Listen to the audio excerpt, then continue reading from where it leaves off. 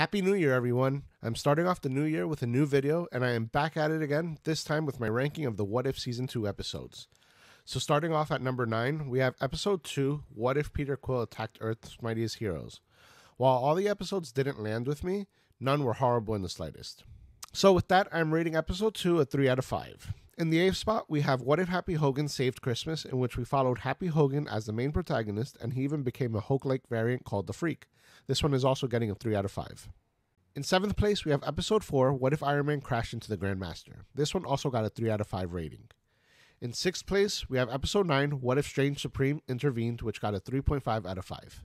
And in 5th place, we have Episode 7, What If Hela Found the 10 Rings. In this episode, we followed Hela as she journeyed to find freedom and peace from Odin. This one got a 3.5 out of 5. In 4th place, we have Episode 1, What If Nebula Joined the Nova Corps, and this got a 4 out of 5 rating. And lastly, we have the top 3 episodes of the season in my opinion. Taking 3rd place, we have Episode 5, What If Captain Carter Fought the Hydra Stomper. This got a 4 out of 5 rating for me. In 2nd place, we have Episode 6, What If Kahori Reshaped the World, 5 out of 5. And in 1st place, we have Episode 8, What If the Avengers Assembled in 1602, and this was hands down a masterpiece, and it reminded me of the MCU of old that we all loved for so long.